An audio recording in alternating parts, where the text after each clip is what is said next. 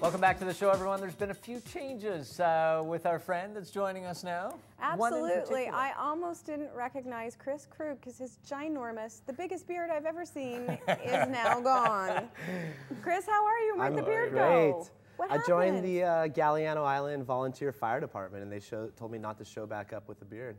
Now, it was for a reason, because the mask. The SCBA, right? That's right. Self-contained breathing apparatus does not fit properly with that much fur on your face. Now, this photo particularly is from Granville Online, had a contest for Vancouver's sexiest men. Who's sexier than Ryan Reynolds? And you were one of them. That man right there. This is the Kris Krug compromise, the mustache. That's right, yeah. I love that. How much are you enjoying, and we're going to get to the other stuff, but I spent a lot of time in a volunteer fire department in Roberts Creek, and what a great way to get involved in a community. How much are you enjoying that on Galliano? It's been a blast. So I moved to Galliano like 6 months ago, and I've been wanting to get to know folks and do more than just kind of sit on the sidelines. So I volunteered for the fire department, and they accepted me. Yeah. We get together once a week and play with all the big toys and learn lots of interesting skills. Last week was defibrillator operation, spinal boards, and CPR. And it becomes such a, I mean, in smaller communities in British Columbia, anybody watching this in smaller communities understand what a vital part of the sort of safety net that the volunteer fire department is there. We currently don't have a doctor on the island, and so the fire department's doing all the first responder type stuff. So it's not mostly fires that we're dealing with, a lot of kind of auto accidents. And it's so important to know first aid when there's no doctor on the island. That's my background. I've been a lifeguard when I going through high school and college, so I knew CPR and first aid. So that was on the When I get rescued, I want it to be by someone with a stash like that. Yeah, okay, we have so many things to talk to you about. Now, the Olympics seem like a million years ago. Yeah. But you have a movie that's coming out you're a part of called With Glowing Hearts. Maybe you can tell us about the movie and the tie-in to the Olympics. Yeah, absolutely. So the story here is a lot of the activism and art taking place on the downtown east side during the Olympic Games. Well, there was a feature-length documentary film that was made during that time that has a theatrical release this weekend in 4 cities. That's great. And I know this got called by a lot of people, and rightfully so. This was the sort of first social media Olympics. I mean, it really was. It was the first time that a community got together and said, hey, wait a second, we can democratize this. We can have our say in how this is going. That's right. I mean, I think the measuring stick of was this the first social media Olympics or not is like most of the stories that were broken online. And then NBC and CTV and those folks, they would find their stories online and then report kind of on those things and stuff. So if it wasn't just the times and results and medal standings you were looking for, if it was actually what's Vancouver all about, how is this affecting the city, what's going on there with the people, you were looking outside of the kind of broadcast media. Tell us about who's featured in this, because that gives people an idea of sort of the scope of the documentary and the impact that this really had in communities in Vancouver. Yeah, so the film follows kind of 4 storylines. Irwin Oostindi and the W2 Culture and Media House. April, who does Fearless City, a kind of downtown east side artist empowerment media literacy program.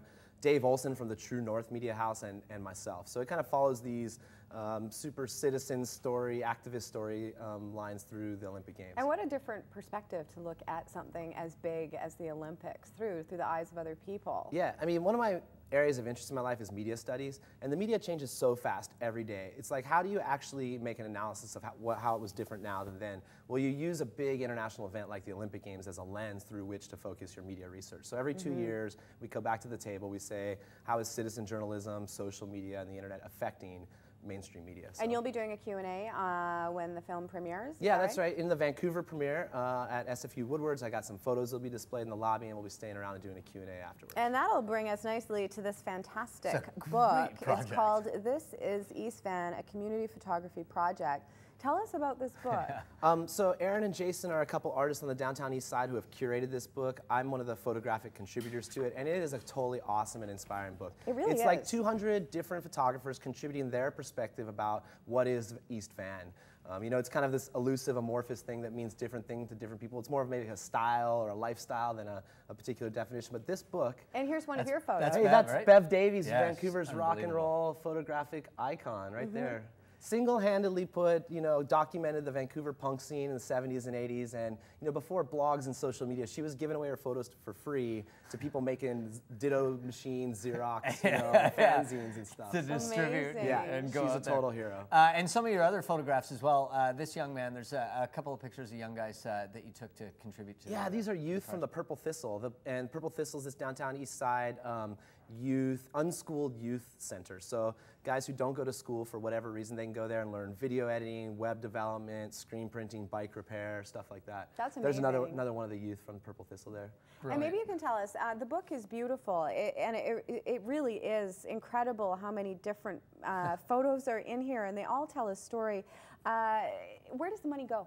The money goes, they pick a charity, and they picked, in this case, Real Youth, which is a really awesome nonprofit. They do like media literacy workshops for youth. So recently they went into the Burnaby, what do you call it, not the Reform School, but the Juvenile Hall. They went into Burnaby Juvenile Hall, and we're doing like hip hop and spoken word production classes with kids who were incarcerated. Yeah, so how to do it properly. What do you care about? How are we going to build this? And then sticking it on YouTube and letting them distribute. Really giving them a voice and skills. And yeah, if you have something to say, this is how you do it so that it gets. Yeah. One of the other cool things about Real Youth is when they write their proposals, they often write the cost of the gear into the proposal. So they go and teach a workshop, teach these kids skills, and then leave the computers and cameras behind. Oh, that's great. Yeah. This whole project, though, I mean, just the premise of it was really cool. They just sort of threw it out there and said, go out, take your pictures, and send them to us. That's right. 1,200 people submitted photos. 200 were selected, and they're working on the second version of it right now. This one was great success. There's all the names on the back there. Yeah. And well, and just that idea of each person has a vision of what their neighborhood is, what their the people, the interesting stories around there, and to be able to collect that all in one place and sort of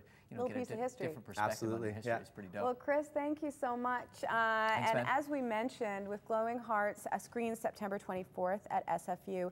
Woodward's at 7 o'clock, and Kris will be sharing his photography prior to the filming, and he will also be doing a Q&A after, so make sure that you check it out. Very nice. More info at the website. You can find that out. And Kris, always a pleasure, man. Enjoy so much, your time guys. on Galliano when you're back there, and in the city, of course. Fight some fires. We're going to take a break.